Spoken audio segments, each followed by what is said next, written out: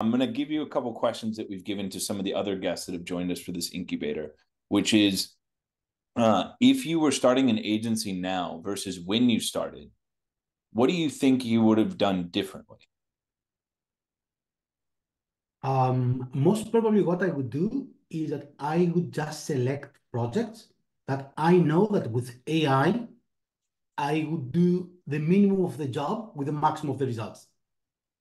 Now, still, we have all the traditional digital marketing or growth marketing projects, right? Holistic marketing, end-to-end, leads in one end, and then B2C sales, whatever the traditional stuff. So we just have AI embedded in all the stages, but it's a traditional business. So if I would start today, I would just get projects that I know that with AI will will skyrocket very fast, right? Such as building training centers or services businesses or different things that we couldn't even have before. For example, we had law firms or different companies that they didn't have enough content and they wanted us to do a lot of content job, but because the content was not there, we couldn't actually get them as a client because the time of creating the content was way too much and they didn't want to spend that much money.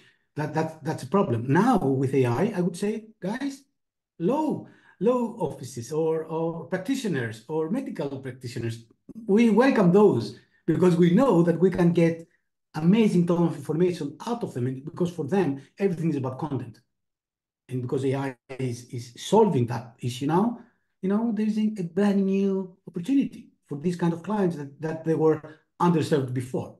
That's what I would do differently. And most of I'm thinking of opening up a new AI agency for this Yeah. that particular